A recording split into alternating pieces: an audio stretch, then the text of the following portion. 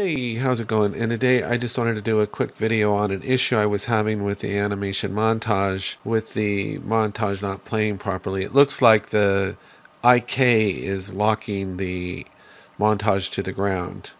And so let me show you what we got here. So 3 animation montages, and of course these are based on animation sequences, right? And these were all derived originally from Mixamo characters. So if I hit play, and what I have here is in the BP, let me stop this.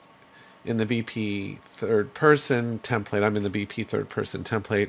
I press 1 and it's supposed to play the animation montage. It's pretty straightforward, this aspect of it. But watch what happens if I hit play. There's my player character, everything's fine. And I hit 1. Look, see how the feet are locked down? It's trying to play. I feel sorry for the mannequin. I'm just going to stop it. It's hard to even watch. But so obviously something is wrong. This isn't how it's supposed to be. So I was kind of racking my brain on this and figuring that it is tied to the IK foot solve is not releasing. So if we come into the ABP blueprint for Manny, which is the key one, well, all I think you have to do is drag this into the control rig. The way it's rigged by default, it goes from the main states to the slot default slot, then to the control rig in here. And this, if you disconnect this, it works. Like if you just hook the default slot straight up, it works no problems.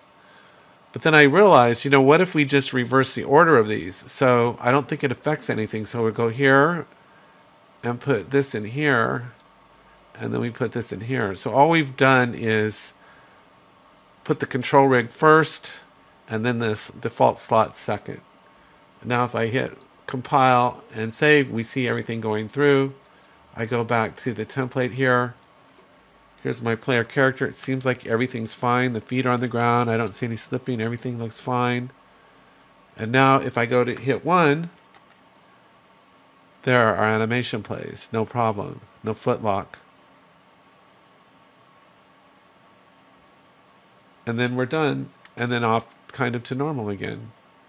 So I think that's pretty much how you would resolve it. At least that's how I'm resolving it for now. Anyway, I hope you found this helpful. Take care, have a great day, and I'll talk to you next time. I am planning on doing a series of tutorials over the next couple of weeks on animation. I'm really getting into player character animation, so I hope you'll stay tuned for those tutorials.